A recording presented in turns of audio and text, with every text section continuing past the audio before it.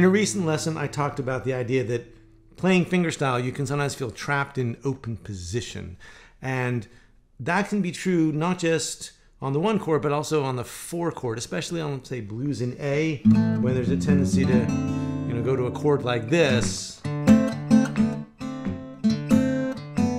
when you get to the 4 chord, the D.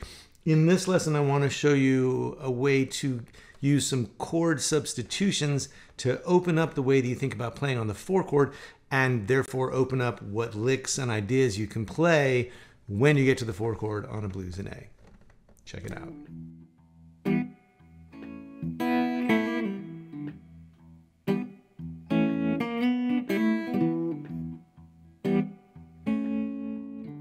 So I talked in a previous lesson about a 4-step process for playing licks up the neck. First, identifying what scale you're going to use, so basically what notes you're going to be choosing from.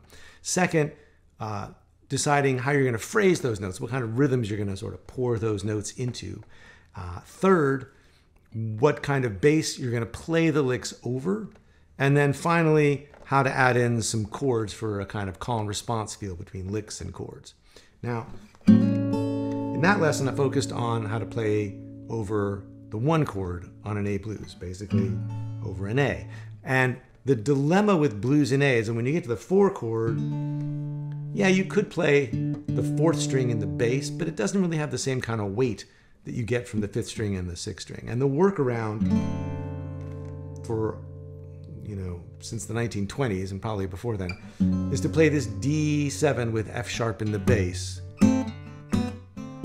Right? So you've got your root and 5th and flat 7 of your D7 chord up here, and then you put the 3rd of the chord in the bass, the F sharp. And that's got a nice, heft to it.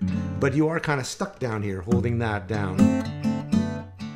So let's look at the kind of licks we want to put on top and then figure out how to do the bass underneath it and take advantage of like a simple chord substitution that will let us open things up and use more open strings in the bass. So first,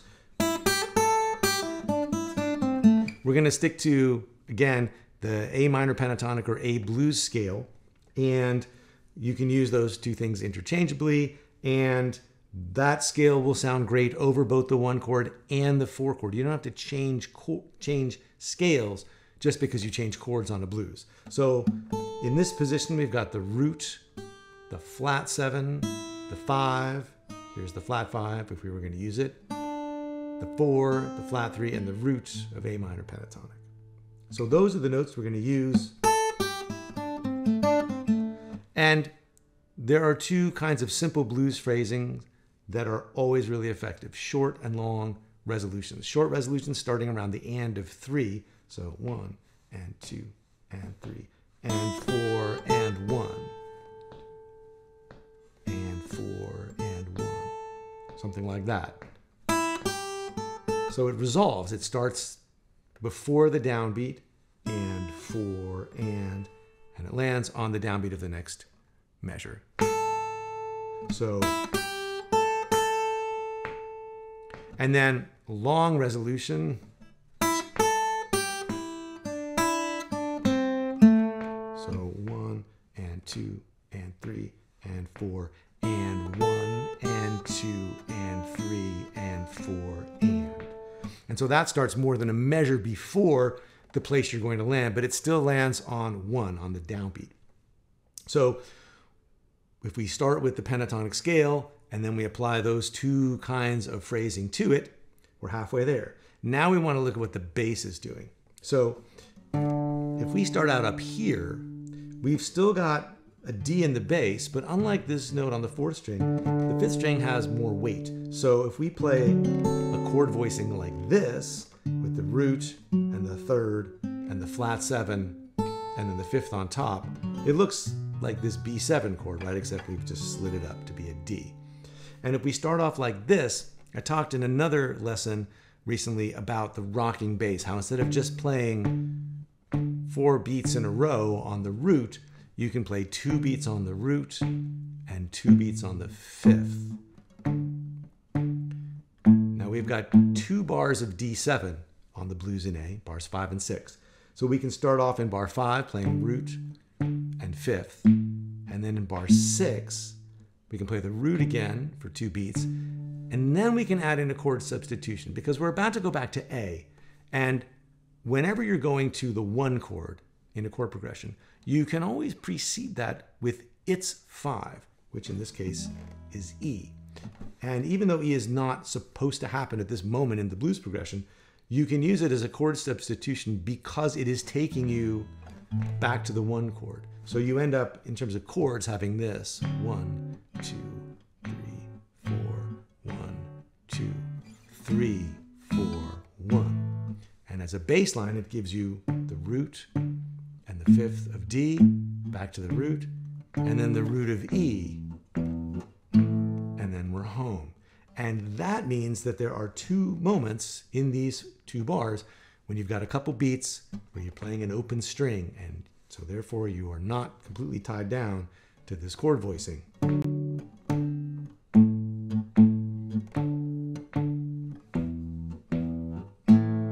So now we need to look at how to put those licks over that bass line. And so we've got this phrase, this short resolution,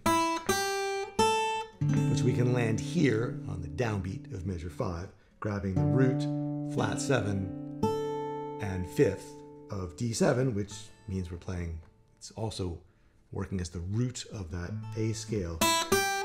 And we can have our bass line, right? 2, 3, 4, right? So there's our rocking bass. And then what if we have a long resolution to take us back to A?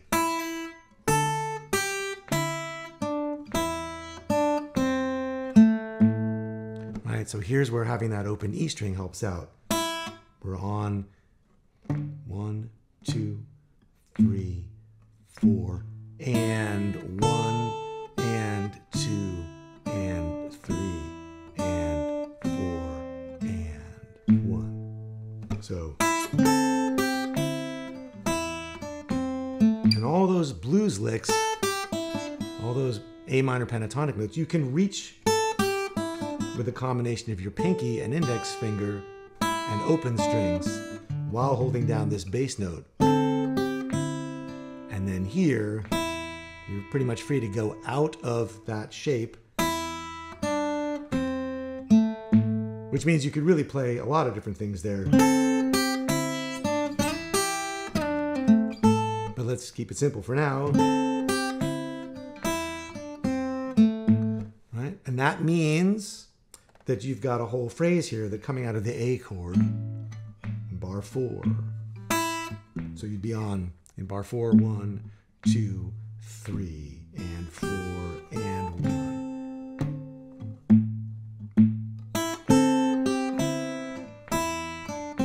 And then back to the 1 chord. So in context, if you start at the beginning of the whole chord progression, it would sound like this.